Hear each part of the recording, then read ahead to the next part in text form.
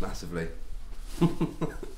Okay, we're here at Runway Studios with a very strange reflection on the lens. This is Ben Amesbury, the engineer, worked with Magic Numbers amongst other people. He's recording us today, and he's just going to talk us through the way he set up the drum mics. Okay. I start with the overheads because I always find however many mics you put up, you always end up kind of relying mainly on the sound from the overheads in the mix.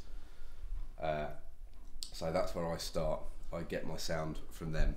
I use a pair of DPAs just because I find that the spread, the sort of pickup pattern from them just works really well in that configuration. The old 45 degrees with a bit of string from the centre of the snare drum to make sure they're equidistant. So you've got one above the snare and one behind the drummer? Yeah, roughly. Okay. You try and get it sort of equidistant to the kick and the snare. I mean, you can spend all day getting it absolutely perfect, but essentially as long as the snare is pretty much in the centre, then I'm happy with that really, and it gives a really good spread of the rest of the cymbals and the toms and stuff. And the fact they're equidistant means there's no phase problems? Yeah, right. And it means the snare should be bang, if they're panned hard left and right, the snare should be bang in the middle. Okay. You can do it so it's absolutely equidistant to the kick as well, but the mic often ends up being over here. Right. And sometimes it's not really that convenient, but that will mean that the kick and the snare will be smashed in the middle. Okay. That's the theory anyway. I've never actually got it perfect with the kick as well, so I always kind of give up and just get it like this, because otherwise people start moaning because they're hanging around for hours on end. The rest of the kit, I pretty much just do the standard. It depends what mics are in the studio. I haven't really brought that many drum mics with me. So just standard D112 in the kick, 57 top and bottom of the snare, 421s on the toms. I actually used 414s on the ride and the hat, and that was simply because I forgot to bring my 451s. With a lot of the bands that I work with, they like to have the control over the ride because they do a lot of stuff where it's you just get a ride and nothing else for one section, and sometimes you just want to get that little bit of control. So I always mic up. Not many people do mic up the ride, but I do.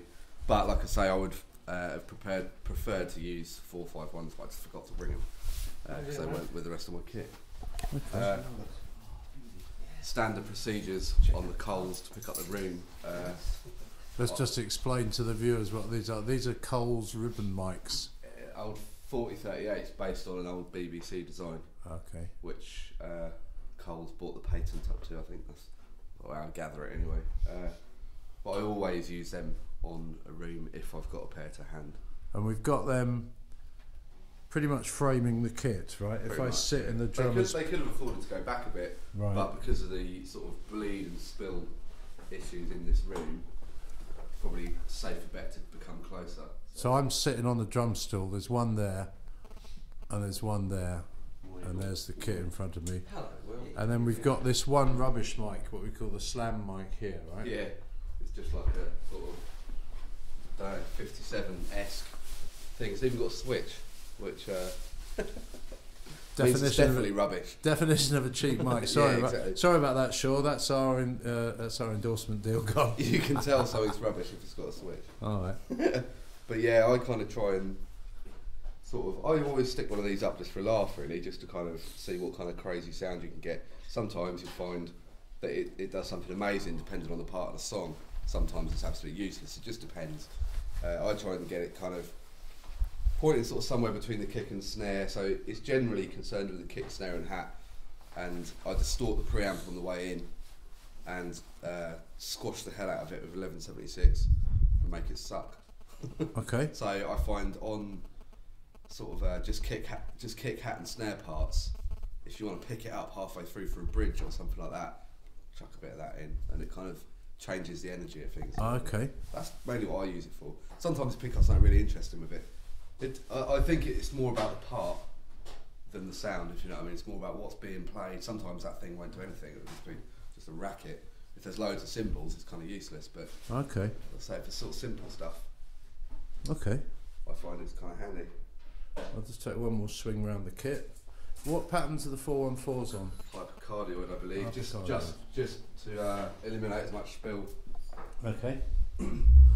And in fact, the project we're working on, we're recording pretty much in one room, and we've achieved quite a lot of separation. We've got the drums up this end, there's a bass amp round the corner in this sort of kitchen area, there's an artist here, a bass amp there and a bass DI, then the artist here with acoustic guitar and a DI and Kemper profiling amp for electric.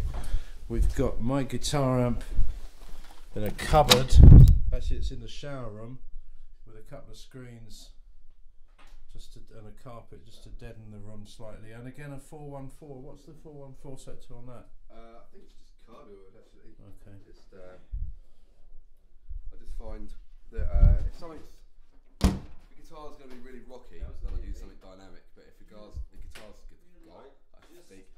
guitar's going to be more sort of feel based as a part, then I find I just prefer to use like a condenser if I've only got one mic. Normally, if I've got a twin, I'd use two mics, but I'd use one of each, like an RE20 and a 414 or something like that. I'd like a FET 47, but I can't find one affordable. Right. They can do no wrong, as far as I'm concerned. Which is what I'd also use on the outside of the kick if I had one. Okay. So just pick up this amazing sort of like sub-end wallop, which is nice if you're relying on the D112 to pick up this sort of smack sound. Right. And we've got the D112 just sitting in. Yeah, I find if you've only got one mic, I prefer to go sort of in the hole as opposed to in the drum, because then you get the slap and you get the woof. Brilliant. As much as you can. Okay.